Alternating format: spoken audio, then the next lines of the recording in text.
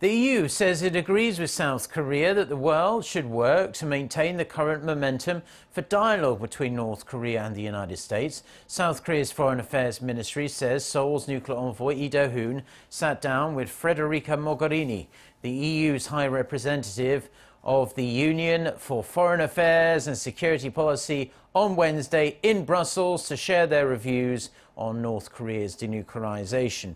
He also relayed the latest developments on the Korean Peninsula and Seoul's policies to the EU Political and Security Committee, where he reiterated the importance of resuming Pyongyang-Washington talks ASAP.